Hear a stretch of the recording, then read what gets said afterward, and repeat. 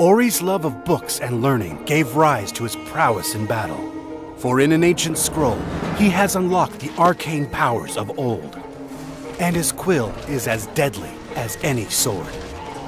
Ori can be incredibly powerful late in the game, but this enchanter is vulnerable early on.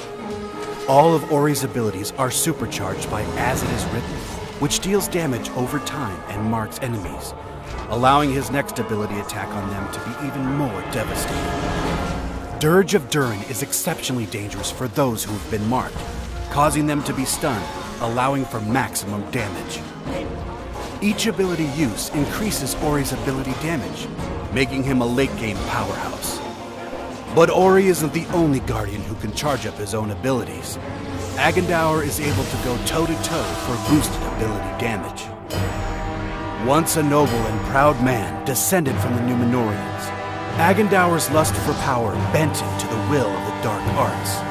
And Agandaur now serves as the bloodthirsty lieutenant of Sauron.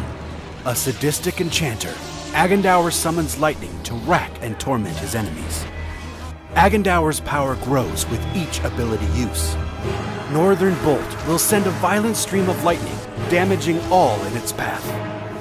Overcharge will take built-up energy and enhance the next ability attack, increasing ability damage and controlling effects. If Agandaur is allowed to overcharge his Shockwave ability, not many can escape its deadly path. There are many ways to play. Choose your Guardian wisely.